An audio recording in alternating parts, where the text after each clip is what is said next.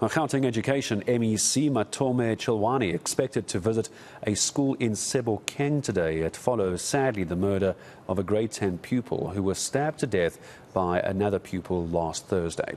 The student was rushed to a hospital but was declared dead on arrival. It's now the second stabbing at the Dinokaneng secondary school, and hearing from Steve Mabona earlier was our Pule Letshwiti-Jones. Let's go back there. Hello again to you, Pule. So just remind us what the department is saying about the situation this morning. Well, yes, we can confirm that one suspect in relation to the fatal stabbing which led to the tragic killing of one of the pupils has been arrested, and that he's appearing before the court this morning. And we also do now understand that school will continue as per normal, and classes are currently in session. There is, of course, district officials who are here at the school who will be facilitating everything and speaking to the school in terms of how they can pave a way forward in terms of the safety of pupils at the school. And you're right to say the MEC of Gauteng Education, Matome Chiloane, will be making his way here just shortly from now. But of course, the reason why we gathered here is in relation to that fatal stabbing that took place. We know on Wednesday there was one pupil who was stabbed at the school, and on Friday another pupil was stabbed here at the school, many alleging that this could be as a result of the gangsterism which is rife in this area. But before I speak to one of the community leaders from this area, let's just take a listen to what the Gauteng Department of Education spokesperson Steve Mabona had to say regarding the safety of pupils in schools, saying that this is a great concern. The situation is dire now. We really need the law enforcement agencies to work with us, make sure that our learners are safe at all times.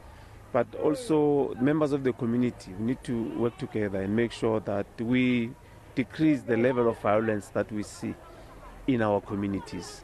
Because what happens in our communities, it then spiral and come to our schools. But to a certain extent, if learners are outside our school environment, they have their own fights there and bring them at our schools, it becomes really a challenge for us as a department. But we will continue to work with our sister department, the Community of Safety, just to make sure that there's a level of security in our environment.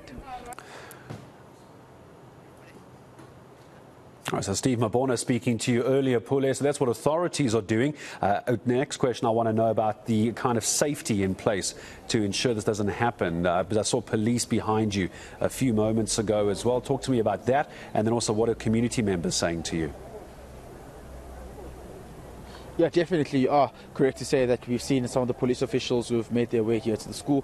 In fact, the spokesperson of the Gauteng Education, Steve Mabona, saying they will be working hand in hand with the provincial government as per the Premier's promises to say just about 6,000 boots will be deployed to the ground in various wards, which speaks to the issue of safety and security in some of these communities. They're putting their hopes on the fact that this will, come a long way in terms of ensuring the safety of pupils, not only within the school environment but outside of schools as well. But let's just now bring in one of the community leaders who joins me now, Mr. Hlangu. Thank you very much for speaking to us, sir.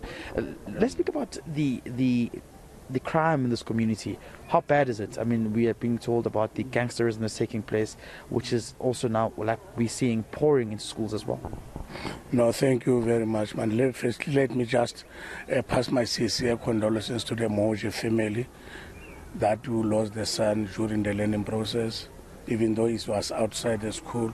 And also we wish the learner that was stabbed on Wednesday speedily recover. Man, as the community, we are very concerned about this barbaric and the crime that is happening in our school premises. So, but at least as community, we have tried earlier in the opening of the school to search all the schools. But the children will be the children. So, but is the concern. We find so many things that is devastating the community. Drugs, heroin, weapons. Even though we have found them, but they put them outside the school, and these events they try to fight outside the school, and which is concern to our community. But I think we need to stand up to make sure that we protect our children during the learning process. We're told about the protest that took place just last week as well. Have you tried to have some sort of community engagements in terms of how you will be looking into some of these criminal activities that are taking place in your community, which is essentially affecting pupils in the school and when they're outside as children as well? That is why the learning process is going without any disturb. We have tried to intervene as community so that we can bring both gangs together so that we can hear what is the problem. And at least we have the approach of them as the parents. When his parents or her parents are there, they try to succumb. So that is why you see the learning process is just coming down. And also we have made sure that we contact them time to time so that we can engage. But I think as the community, we also arrange the stakeholders meeting so that we can sit together, hear what is happening in our society. Have you tried to approach the South African Police Services as well?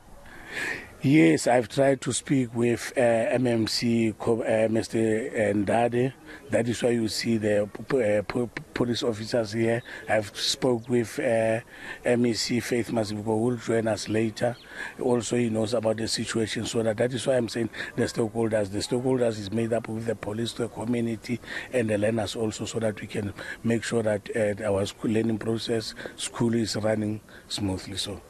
Thank you very much. Of course, one of the community leaders in this ward speaking to us this morning, saying that they, by all means, trying to ensure that there are various interventions from different stakeholders that will lead to that process of ensuring that pupils are safe when coming to schools. But in the community as well, they're trying to see if they can bring together, some of these both gangs to see if there cannot be some sort of truce or peace, intervention and process that can be, taken off there to ensure that, this gangsterism that's taking place in this community does not affect innocent people and, of course, does not pour into some of these learning institutions like we've seen so far.